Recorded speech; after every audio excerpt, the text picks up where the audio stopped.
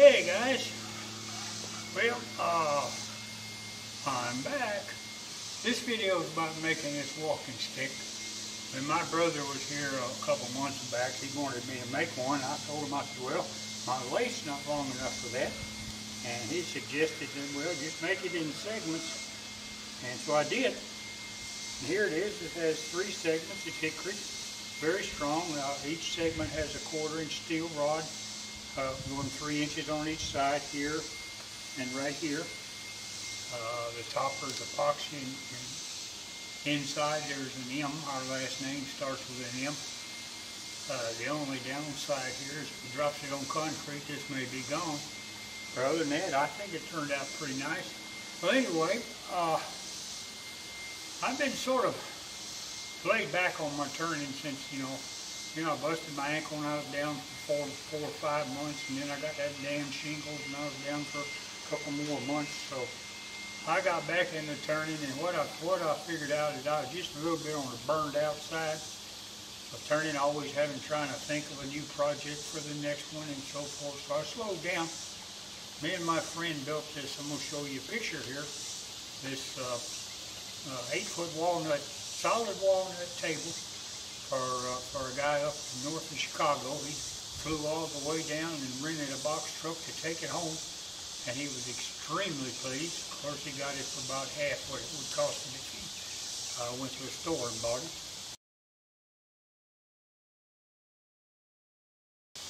But anyway, I'm sort of back in the saddle, but I'm not making videos very fast now. I just got so many other things going on. You know, it takes quite a bit of effort to keep this 10 acres up. And it's just me, guys. You know, there's nobody over here helping me. So, you know, it's, about 3 to 4 hours to mow and so forth. And today I'm power washing the deck. You know, you can't let things go. And that's what I'm doing. So I'm slowing down on the turning. Don't expect another one real soon, but I'm gonna keep doing it because I like doing it. Just having a little problem what to do next, you know. It's sort of like, well, I don't need nothing. So, you know, I'm just doing it basically for video. Then I'll give it to somebody. I always do. But anyway, and we're going to proceed and make this cane for my brother who lives in Tulsa. You'll have to come and get it, or maybe I'll bring it to him this fall. Talk to you later. Let's go.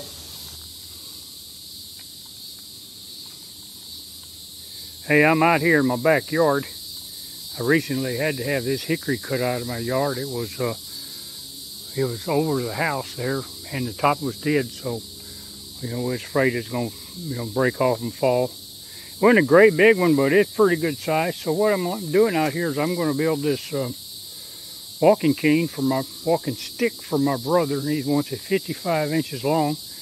Of course, I can't do all that on a lace, so I'm going to do 3 20-inch pieces of hickory, and then put them together, and then I'm going to cast something for a top. So I went through some of this, and this one right here, I think I can get those out of there, and by the time I whittle them down, I think they'll make, good enough. It needs to be like 1 inch round when it's done, maybe 1.5 inches, I'm not sure.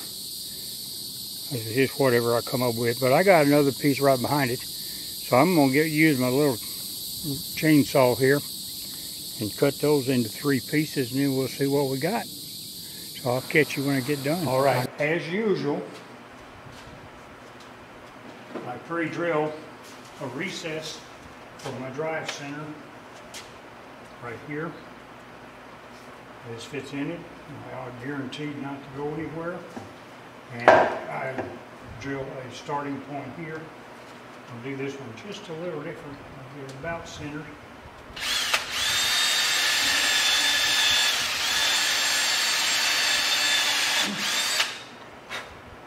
That's some hard stuff, my friends. Hickory.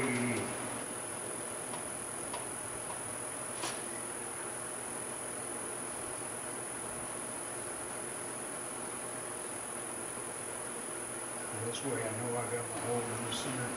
All right, I'm going to start rounding this thing.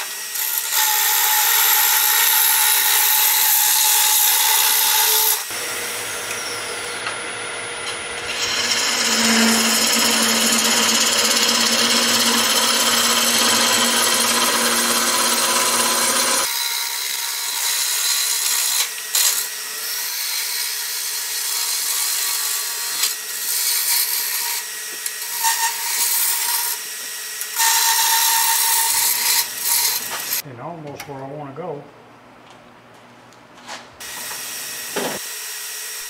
Well, that was the end of making the walking stick, because, you know, I decided I wasn't going to make a video of it. But then, you know, I changed my mind, so now we're going to start out, making this topper out of epoxy. Interesting project. Didn't quite turn out like I wanted it to, but what does? So, you know, let's just sort of get on with it and enjoy it. Take care. Hey guys, I just made this walking stick. I just epoxied the parts together, so you know, I got a little cleaning up to do. This is hickory out of my yard. And it's sort of hard to find 3 straight pieces that, you know, you could do enough of this with. But I finally did.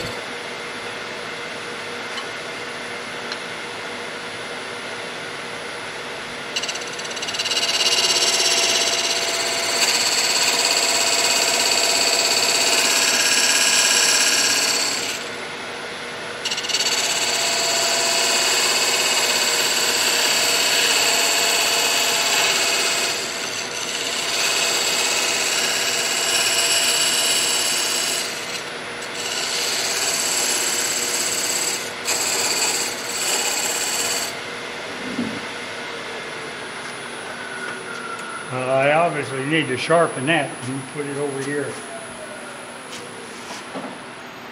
Alright, let's see if we can't put that chuck on it. Like I said, ain't going to have much there, but I'll have enough. Now we're going to flip it around. Okay. What I'm going to do here.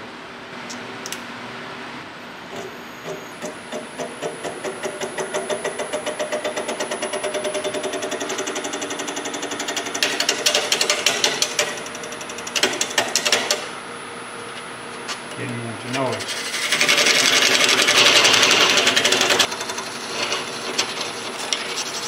I think you're there. There you go.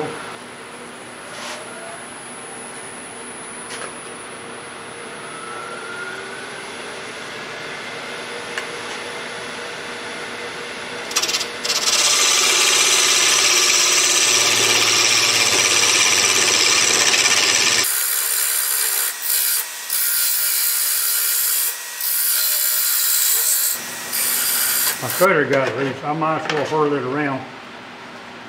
Well, I think I already did though. I think I'm gonna go ahead and hit it with a sharpening stone. Oh yeah.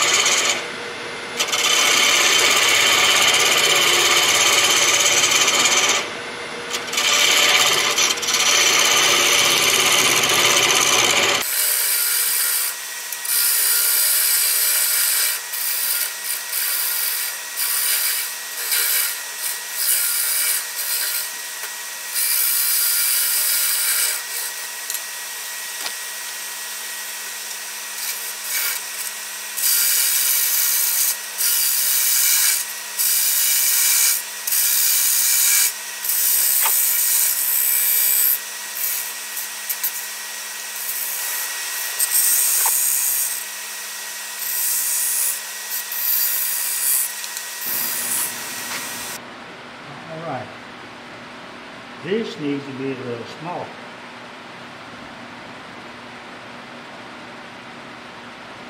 And then I need to do something to put a little bitty slide right there. Maybe something like a pocket knife. So this right here needs to be smaller, just a hair.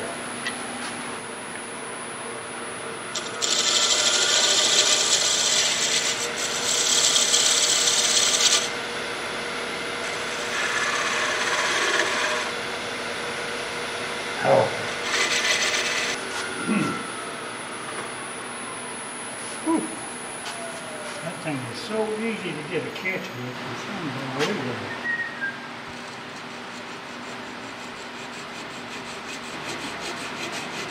Alright, I got this out here. Here's my M. It's going to sit right here, just like that. I got to open the slot of the pocket knife. First, this, you see that right there? That forced bit hole, that's designed for it to fit like that. Okay? When it's done, it'll fit like that. But if I put it in here now and pour epoxy, it'd fill it up. So what I'm doing is I'm going to fill it full of modeling clay, like so, and hopefully I'll be able to get it out without, and save that hole. So, okay, it fits just fine. I might put once I put my stuff in there, you can't put any kind of glue or nothing. It just won't stick no more. So what I'm going to do is, this is sort of dry out. I'm going to add a little water to it and seal it, because you never know when I need it. So here is what I use for mold release.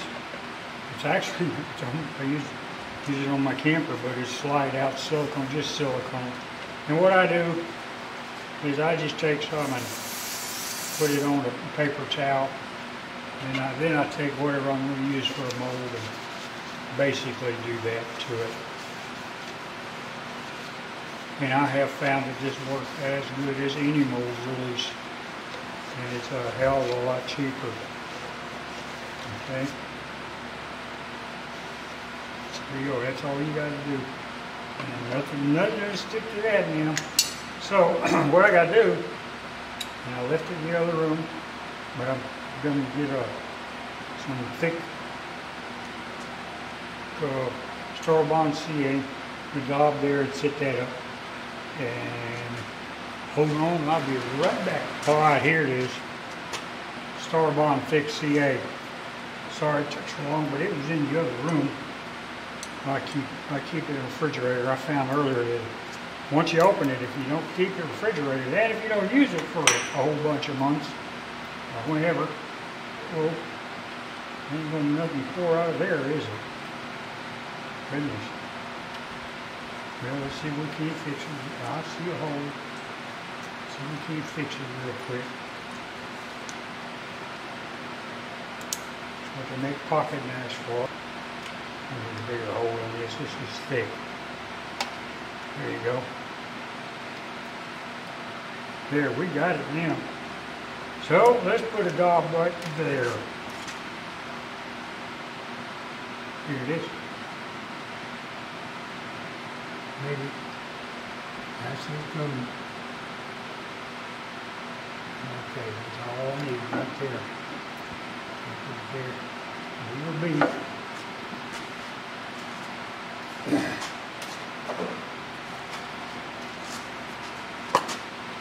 I take the M, I'm going to put a little bit of accelerator right on that one. Actually, I put it all over. I'm going to show you in there like so. Turns over there. Maybe I'll hit it just a little more. That should do it.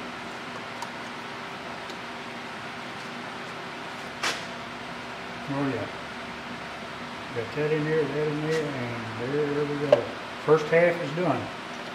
Now I'm going to go find a piece of thick walnut to put up here.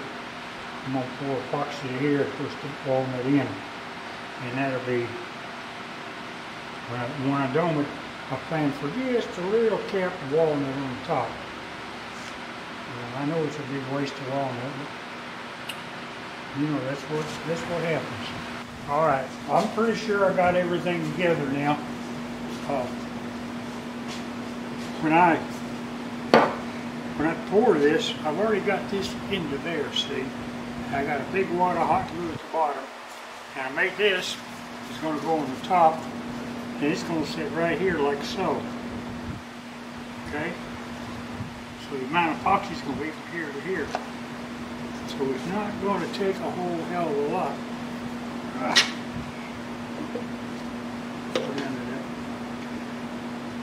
Goes down to 5. Yeah, that's plenty. Okay. Get back to my train of thought. was thinking it's going down too far, maybe. My train of thought is that, you know, this might be too much. I'm going to push this in, it might overflow, so I'm going to have this sitting inside of that one. Just for grins. So first I'm going to go ahead and, you know, ain't no sense in letting it stick in there. Yeah, you got to get this all right. So I basically going to wipe this one down inside. Yes, for grins. All right, there you go. Let it sit there. This will sit here, pouring, and that will go into there when it's ready. And this is for mixing, and this is 2-to-1. This is Total Boat 2-to-1. I haven't used it very much, and this condition, I got a feeling it's going to sit up pretty quick. Although it's, you know, it's pretty nice in here. I got 75 now. It was 83 when I came in, but I decided to turn on the air roll conditioning. Now I want this to have ever so subtle of a blue tint, and that might be difficult to do because this stuff, it colors it in a heartbeat. Where are we? 44. No, it don't take much. Right there. Try that. See what we got.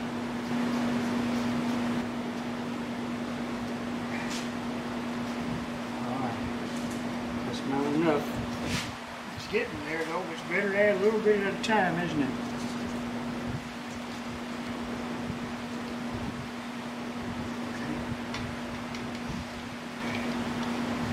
Pour it in, Larry. Tell you what, I'll do it out here so you guys can see. Get that out of the way.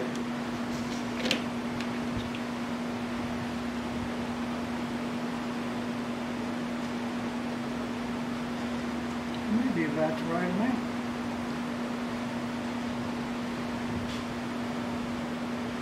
Huh, miracles never cease, do they? Put this in here. Now,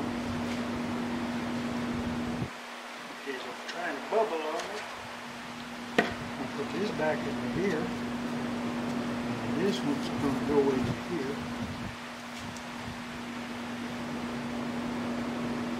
Okay, little bits coming out, but not much. It looks like I've done scored a good one here.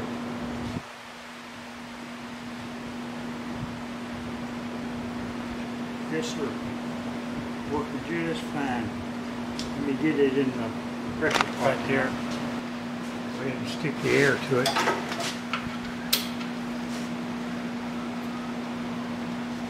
There you go, nice and slow. You never want to put it in fast because it blows straight down. Could upset something you don't know.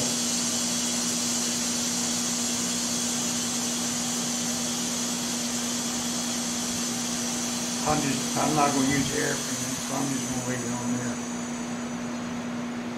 So, well, I got it out of the mold. It came out pretty easy. I did have to cut it loose because it is stuck at the bottom. All the sides come loose, but it's stuck at the bottom where that clay is. I'm not sure that clay was such a good idea because it was sort of like made a pretty good mess. I think I'd rather drill me a new one in epoxy than try to clean this mess up. But here we are. So that's what look how that hickory changed. Damn near looks like walnut, doesn't it? Isn't it weird?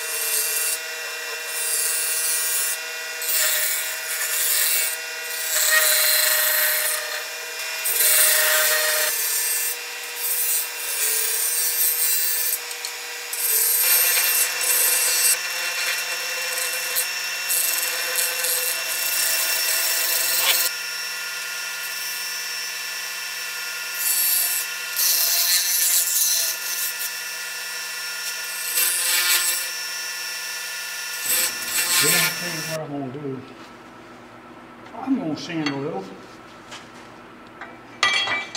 so I can see what I got. I might have to turn some more, but no, it's all right. I don't care.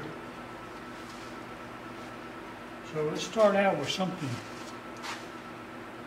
I can see it right there. I'm pretty close. I think I'm about where I need to be. Yeah, that's about right. He's got big hands.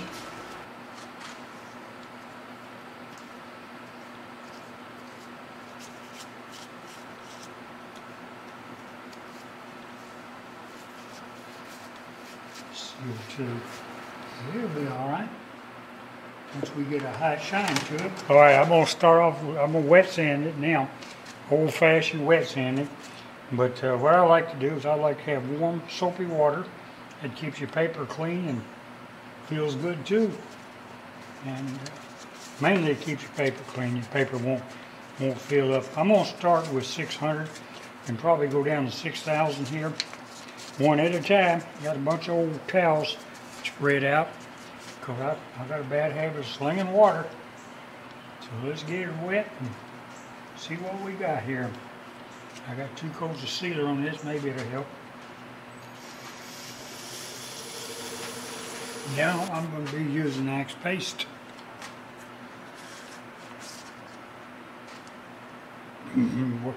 Axe paste works on just about anything.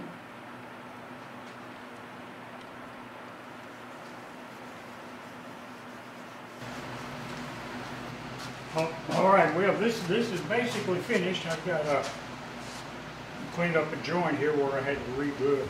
I did find out something though. CA glue does not hold. I put thick CA glue and it came out a few days later and every joint was loose. So that didn't work out so good. Could be due to maybe moisture in the wood or something. And then I tried 6-minute epoxy. And it's 83 degrees in here, so it became 2-minute epoxy. So before I could get this joint all lined up and set up on me, so it looks like I got a gap in here. But I tried to get it loose and I couldn't do it. So, but this one I didn't even get to this one, so went back and got 30-minute epoxy, put this on and this.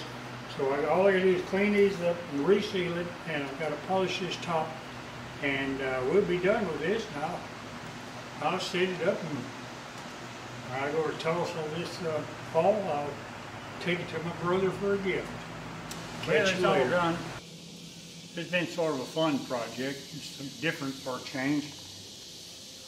Been doing so many other projects, hadn't been doing much turning, and actually that's sort of a blessing. So here's the walking stick with the topper for my brother. So Glenn, I will see you in the fall, and I will bring this with me. You guys have some happy turning. Subscribe, give me a like, and I'll see you on the next one. And you know what? Call your mama. Bye.